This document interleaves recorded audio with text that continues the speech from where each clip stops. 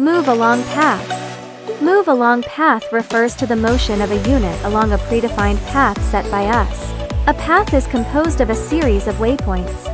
Waypoints are the targeted locations where we want the unit to move. We simply need to set the target locations for the unit and its arrival time.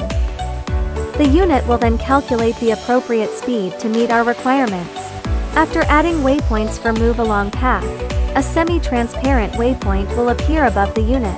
We can set the target position of the unit by moving, rotating, or scaling the waypoint. If we wish to return to the motor setting interface, we need to select Return to Subject.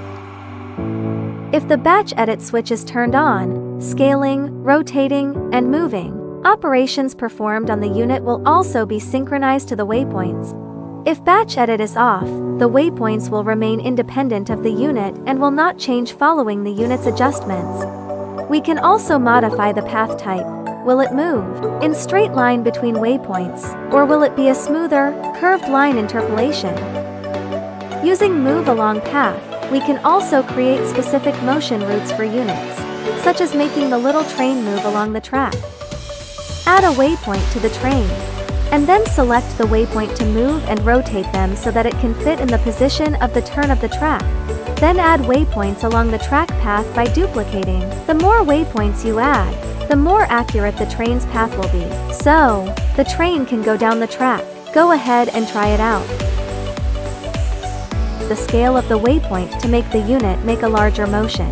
Sure, just add a waypoint to the tree. Then, click on the waypoint to scale it to the size you want and mow. VE it to the right spot to make the sapling grow. Summary review. Move along path is when the unit moves according to the path we set. Path is made up of waypoints, and we set the movement path of a unit by adding waypoints to it. We can set the target position of the unit by moving, rotating, and scaling the waypoints. Thanks for watching.